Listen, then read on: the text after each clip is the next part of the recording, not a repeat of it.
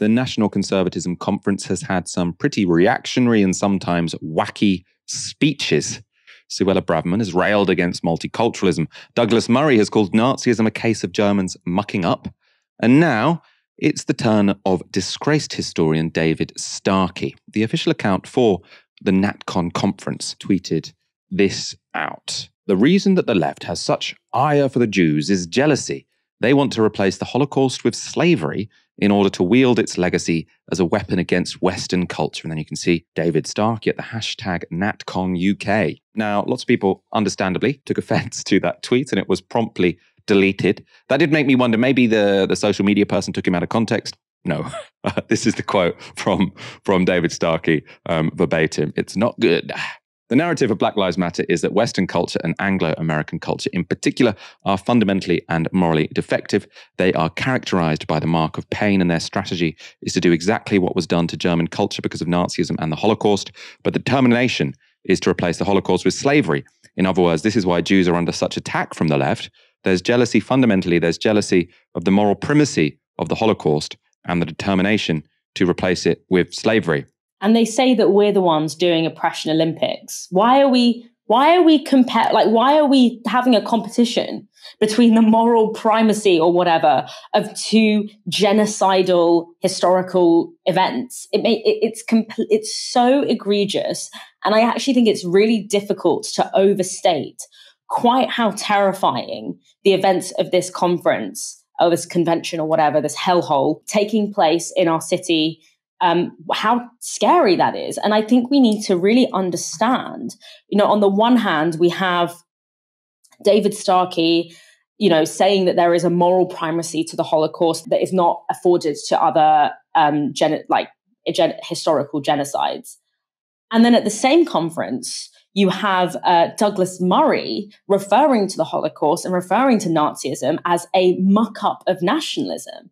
And I actually think it's really important to understand that it's actually not a contradiction that those 2 points are being made in the same platform. Because what we are seeing here is that what is often made to seem like solidarity with the Jewish community against anti-Semitism and against the rising threat of anti-Semitism, particularly from the far right, is not actually genuine solidarity from an anti-racist perspective.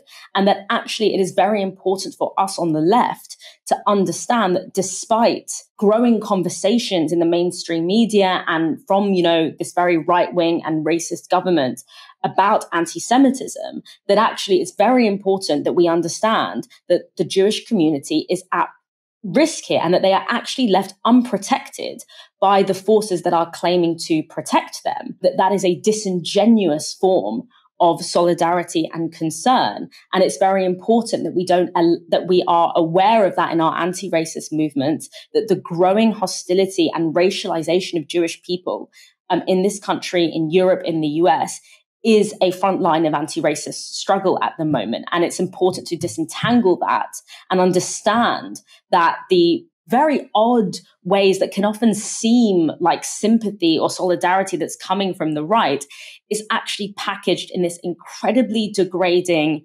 and insincere form of concern. And that's why we are seeing both of those positions being articulated in the same platform. It's incredibly concerning that we are in a position right now where they feel able, because these people have always thought this way. But what has changed is that they feel confident and safe enough, essentially, metaphorically, to state these on a platform and have it disseminated to the public. This has moved from the private, this kind of thinking, to the public sphere. It is being resonated by and through our state.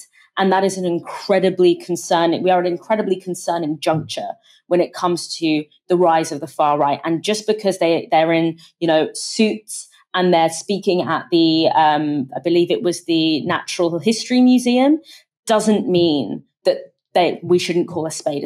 And what this is far right language and rhetoric.